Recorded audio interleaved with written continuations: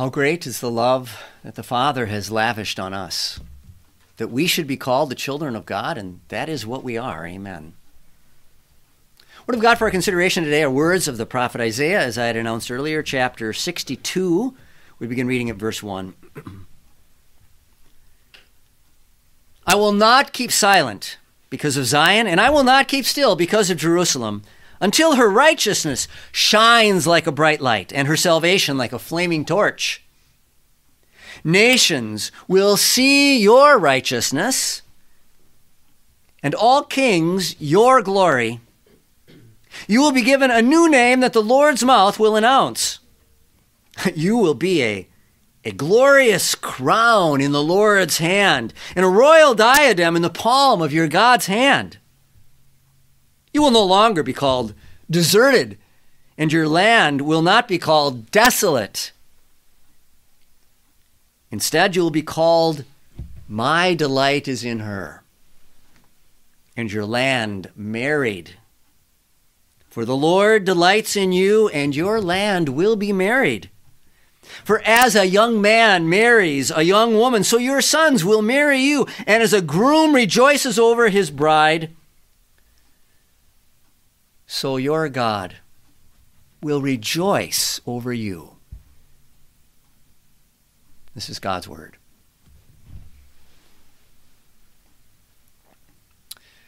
Brothers and sisters in Christ, people often ask me what they should call me. We live in an age in which titles, maybe even over the last 10 to 20 years, have kind of faded in importance or sometimes almost acceptability. When I first got into the ministry some 30 years ago, almost without exception, people referred to me as Pastor Vietz. And then as some time went by, people didn't like, some of them anyway, didn't like the formal sound of that, so they substituted my first name for my last name, and then I became Pastor John. And then for some others still, especially those who became more familiar with me and friends, they got rid of the title altogether, and to them I was just John. The transition seems to reflect a transition from understanding of that relationship as being more professional, if you will, to more personal. Now, to tell you the truth, I really don't care one way or the other about such things. People have called me many things through the years, some of them good. When I was a little boy in grade school, some of my grade school friends for a while referred to me as Dorito because I always had them in my lunch. In the neighborhood where I grew up, some of them called me Flossie, which was short for philosopher, because it seemed they accused me of always wanting to pontificate about ideas of intellectual interest. They were just teasing. They weren't being mean, mostly. When I was in high school, my roommate dubbed me Johnny Cakes, which got shortened to Cakes, and there are pastors in the Wisconsin Synod, if they see me, who will still address me in that way today. During the Epiphany season, we are following the uncovering or the revelation of Jesus, who is our God, and the work that he came to do. And in the gospel lesson that we read a few moments, the wedding at Cana, we see him uncovering his goodness, his grace, his kindness on that family for whom he turned the water into wine. Here in Isaiah, as I had announced earlier, the prophet takes up the language of marriage and weddings in order to describe God's goodness towards us and in us. He is uncovering who God is, if you will, and what he does for us, and especially his great goodness and mercy, but in a different way, using us as the examples of it, showing himself by the changes he's made in our hearts and then expressing the place that we have in his heart. This is a part of the Epiphany we really don't discuss much. God's holding forth of his people themselves as examples of the kind of God he is by what he has brought into their lives and made of them. And today, through Isaiah's words, through the prophet, we see that a part of this work, in order to express this way, the Lord gives new names to his people. The Lord gives new names to his people to put their righteousness on display and to express his delight in them. There is a purpose for the new names that God gives to his people in this section. He wants to use them as a way to show off the changes that he has brought about in them. I will not keep silent because of Zion, and I will not keep still because of Jerusalem until her righteousness shines like a bright light and her salvation like a flaming torch. Nations will see your righteousness, and all kings your glory. You will be given a new name that the Lord's mouth will announce. You will be a glorious crown in the Lord's hand, and a royal diadem in the palm of your God's hand. There's an ad that keeps coming up in my Facebook news feed from time to time. It is promoting a video class that teaches couples how to dance, and it is called Show Her Off. The dancing in the video isn't suggestive or provocative in some way, but it certainly makes the female in the couple the star of the show. The moves that are made are done in such a way as if to have the man in the couple say, "This is my wife or girlfriend. Do you see how beautiful she is? I am proud to be her partner." As the man takes her through twirls and dips as they dance along the way. Now, in the prophet Isaiah, God isn't dancing with us, but it's hard to miss, isn't it, from his message that he wants to show us off. You are what he wants to show to the world as a way of describing and showing his own goodness and grace through the process. He wants to put our righteousness on display, he says, so that it shines like a bright light, and our salvation like a flaming torch. Well, understand, that's not because we look so impressive in our own righteousness in the first place that attracted him to us. It's clear that if he wants to show off our salvation, that meant that there was something bad there we had to be saved from. Is that hard to believe? Is that hard to accept? Our sin was not just a little imperfection that we needed a boost to be able to get through. It's not just a minor weakness that gets a little bit of his help and attention, and then we're through on the other side. No, he had to come and he had to save us. He had to rescue us from it entirely. The problem wasn't one isolated sin that keeps tripping us up, although there may be one particular sin in our lives that does keep tripping us up. But the greater problem lies in the entire moral effort, the lifelong project of trying to obey his will and live according to what he wants, the cold and faithless heart, the stubborn and broken will that does not want what God wants and that will not let us pursue it. That has left us spiritually spent and helpless. Or to use another picture, it's not as though we were the patient that the doctor had to give a surgery or prescribe some medicine to make us better. We were like the dead accident victim that the doctor had to bring back to life.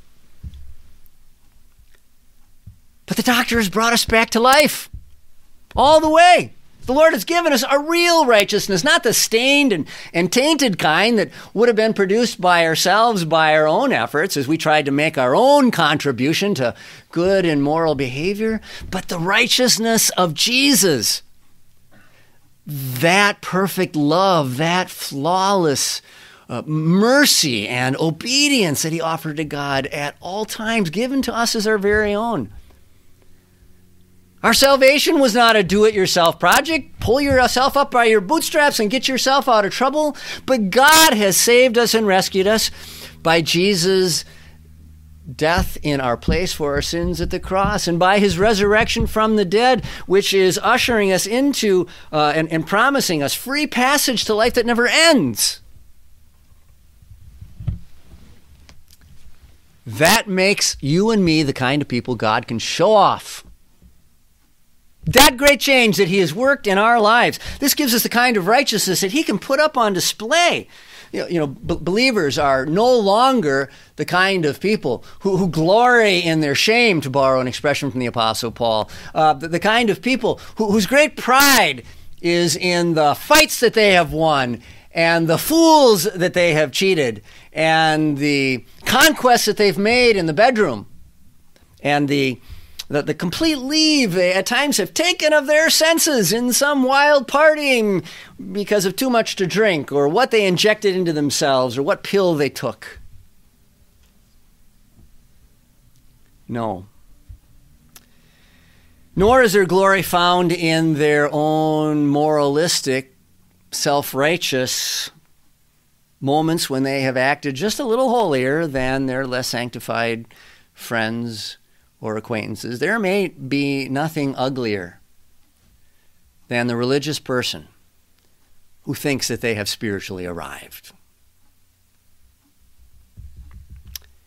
It is the broken sinner who admits their helplessness and need, and receives and embraces and clings to God's grace and mercy, that shows what our God is like and the great change that he has made.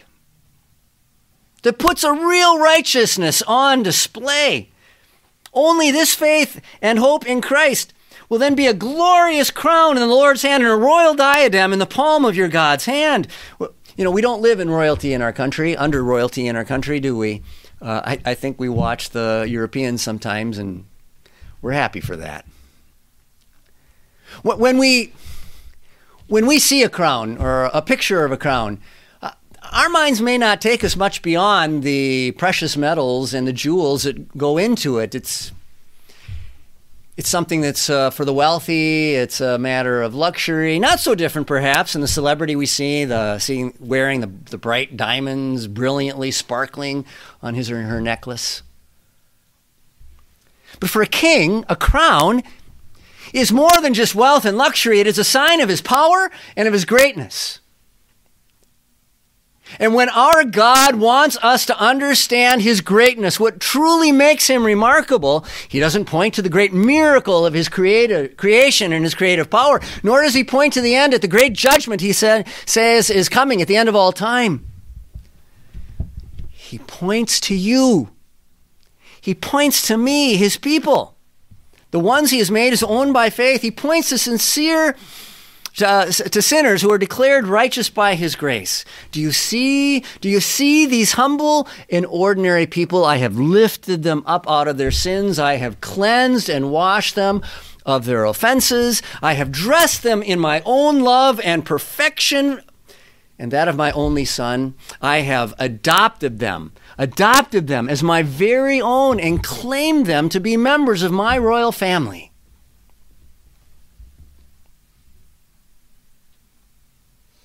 That's the righteousness God wants the world to see.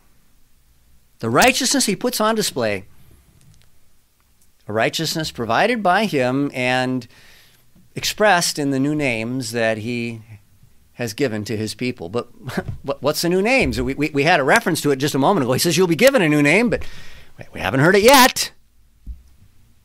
Now comes the reveal. And with that reveal, we see that there is more coming along with it.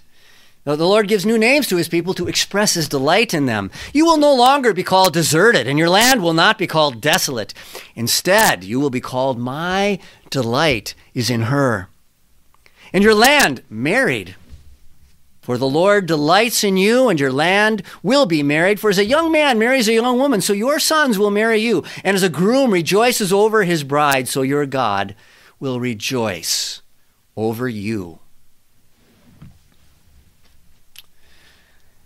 We haven't talked yet much about the context of Isaiah's words 2,700 years ago.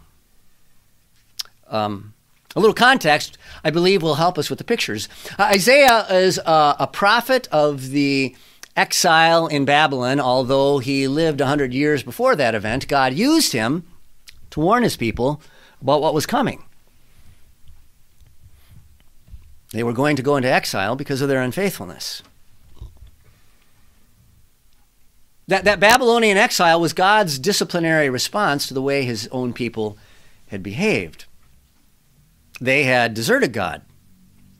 In spite of the fact that of all the nations of the world, they were the only people who had a God who really actually exists and who actually got involved in their own lives and made a difference. But at the same time, of all the nations of the world, they seemed to be the one people. They didn't like the God that they had. But they were willing to trade him for almost any other. So because Israel had deserted the Lord now said that he was going to desert them. He was no longer going to bring his miraculous deliverances to his people when Babylon invaded. When they were put in chains and marched off to Babylon,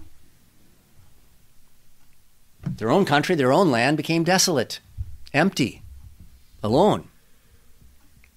And so for 70 years, the terms deserted and desolate, well, those are fitting names to describe this people and their country. But the names were temporary. The Lord does not stop loving his people even when they rebel against him.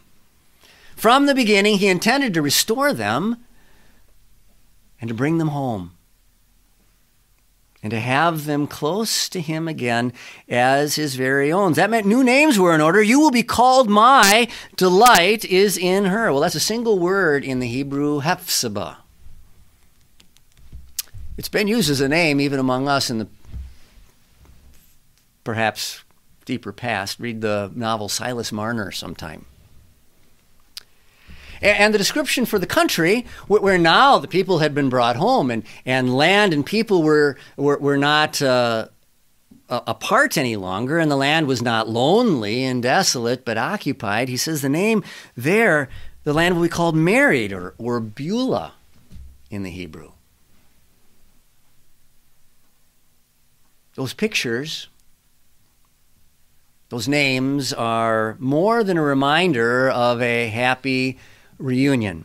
As a groom rejoices over his bride, so your God will rejoice over you. The Lord has not forgiven our sins and brought himself back to us and us back to him as a mere business transaction. Sometimes we can dig so deep into the terminology and discussion of forgiveness and grace, justification and sanctification, sacrifice and substitution, righteousness and holiness, that it may begin to seem to us as though this is all merely religious theory. And we can follow along and understand the abstract theology well enough to even to be able to believe it. But it may seem to us as though it's a little dry, as though God's relationship with us was nothing more than a client on the other side of a contract. That is not how the Lord sees a relationship. Though it literally cost him his lifeblood to establish it, for him, every day he has you is like his wedding day. It fills him with great passion and excitement just to have you as his own, just to go through life with you and to do life together. He never gets tired of it. He wants nothing more than to go through all eternity looking at you and listening to you and talking to you. The joy and excitement of that shared life will never fade. There's not going to be any 7-year itch or even 7 million year itch, because you are the people in whom he delights. And his names, Hephzibah and Beulah, are there to remind us that it is so.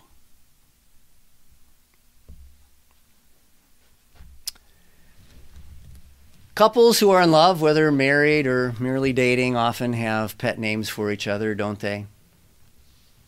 They call each other things like honey, darling, sweetie, pumpkin.